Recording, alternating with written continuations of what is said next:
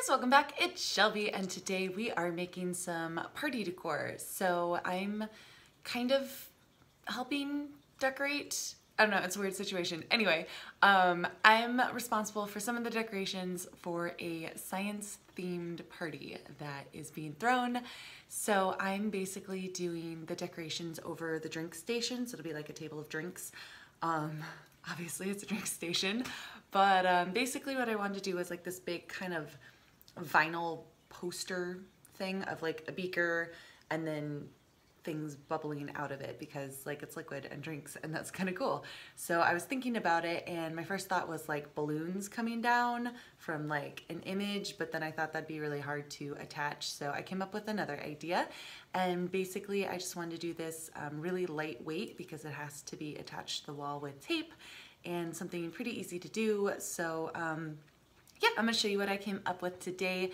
It is all things that I got from the dollar store, so the whole thing is gonna cost me less than $6, except for the glue. I already own the glue. As you know, I have like giant things of Elmer's glue, just one at a time, not like multiples.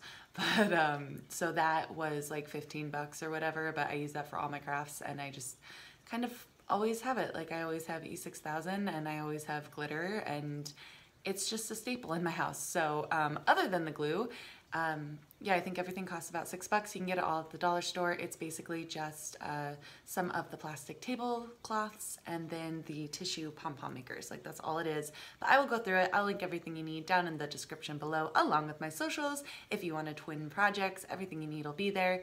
If you like the video and the craft, go ahead, let me know by hitting that thumbs up button. Let me know what you think down in the comments. I love hearing from you guys. Go ahead and subscribe if you want to see more videos like this one, and let's get into it. So here's everything we need for this craft. It is 2 tablecloths, just the really cheap, lightweight plastic kind, and then these pom-poms. I got 2 packages of each, green and white, and they're just little tissue paper pom-poms, which I haven't used before, but the picture looks perfect. And I'm making this up as I go because I haven't done this before, but I'm going to lay out my black kind of plastic tablecloth. It's really light, so I'm thinking I can just attach it to the wall with tape. And I'm just going to cut that into a square based on basically just how big I want it. Like that's kind of the only determining factor. So I'm basically just eyeballing it for the space I know it'll go in. Putting the green out on top of it. Isn't that an awesome contrast? It totally looks like toxic chemical. So I'm cutting this, and it's just going to be a little bit smaller than the black square. And now what I'm going to do is fold that in half, and then I'm going to cut out kind of a rough shape of a beaker. So I need it a little bit shorter, so I'm just going to fold it over and kind of cut for how tall I want it. And then basically just start at the bottom, kind of go up in a triangle, a neck for the bottle, and a little lip up at the top. Folding it in half, make sure you get a symmetrical look. And basically when it's open up, you're gonna have a shiny green bottle on the background. Next up, we need to attach it. So take some of your Elmer's glue. You might not have as much as I do, but you're gonna need a lot of it. So basically the glue, the paintbrush, and we're just going to paint on the glue and attach our green bottle.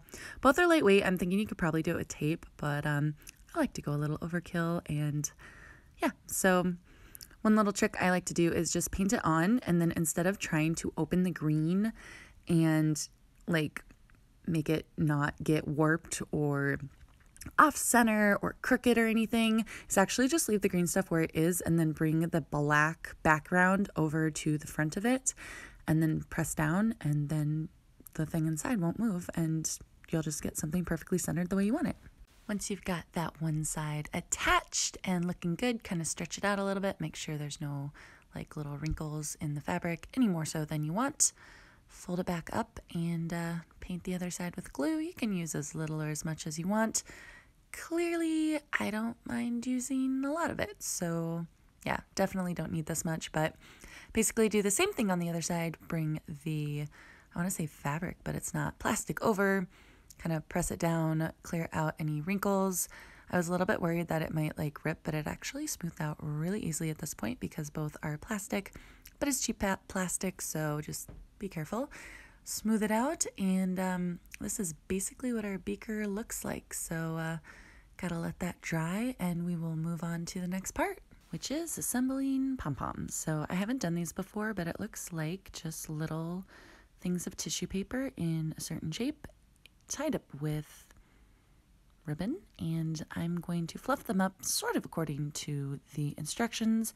Instead of making them into little balls, I'm going to make them into little semi-spheres. So basically you just pull out all the tissue and then it's in layers and you separate each individual layer, and that's what gives you the lovely 3D effect of the ball going all the way around. Only I'm going to make sure to leave half of it completely flat, so just like round ball on one side and completely flat bow tie on the other. So I guess more like flowers than spheres. But basically, yeah, I'm going to do this for all of them. I'm going to make all my packages, so all the greens, all the whites, and just fluff them up into little balls. All right, so the pom-poms are all done. That's what they look like.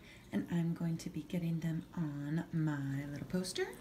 So it's still drying. It's been a few hours, but it's plastic, so I figure it's going to take at least overnight. I really like how the glue is making like cool textures in between the fabrics. Since it's meant to be like a beaker full of glowing green liquid, that's kind of cool to have that liquidy, different colored texture in there. So up top there, that is where all the little pom-poms are going to go and kind of look like smoke bubbling and brewing out of there. So I've got my pom-poms set up, the white and green, to kind of look like it's bubbling out of the beaker.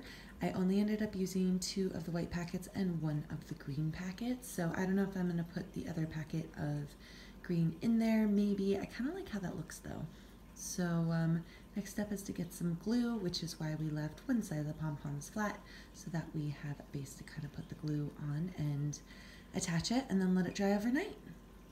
So it's back to my favorite part of this craft, and that is just tons of glue. And I don't know why, but it's like paint. It makes a mess and it's fantastic. So I'm just painting it on, same as before, and then putting the flat side of the tissue pom-pom semi-spheres down and yeah, gluing it on. They're really lightweight. So basically the only technique I'm using here is to try to hide the ribbon underneath the pom-poms. The ribbon is kind of what keeps the pom-poms pom-pom shape, so I can't cut it really, but just weaving it around, I can do a pretty good job of hiding it, so that's what I'm doing. Okay, so the pom-poms are glued on, and that's what it looks like. So it's not dry, the plastic still isn't dry, you can see, and then the pom-poms obviously just went right on. Cleaned up the edges with a wet paper towel and hid the ribbons, but I think this looks pretty good. I'm gonna leave it to dry overnight and we'll see what we end up with tomorrow. So here's how it turned out. It's basically dry. Some of the glue isn't quite dry, I think because it's plastic, but yeah, looks pretty good. I can't wait to hang this up. This is awesome. All right guys, so that is my easy peasy science themed wall decor for a party or other, you know, occasion. If you liked it, let me know by hitting a thumbs up. Let me know what you think down in the comments. I love hearing from you guys. Thanks so much for watching. See you soon. Bye for now.